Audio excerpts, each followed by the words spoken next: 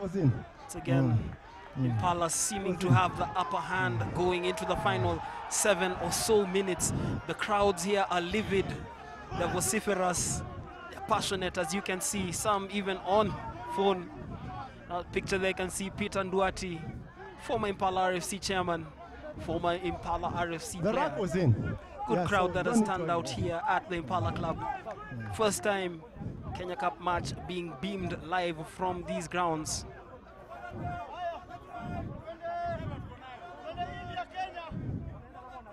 Kelvin Munene Karani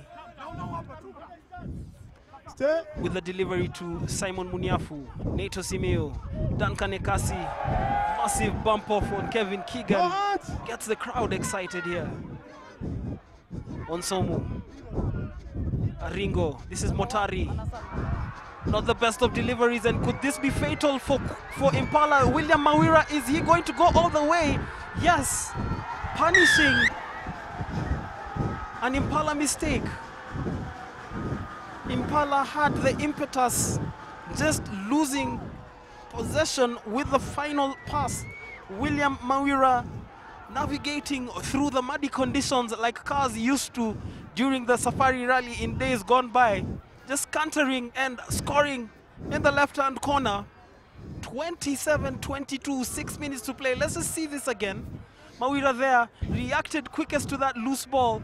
Not even the chase from Bill Omondi, Simon Muniafu, and Kevin Ochami was going to stop him.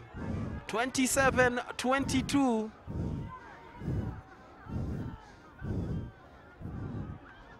Six minutes to play.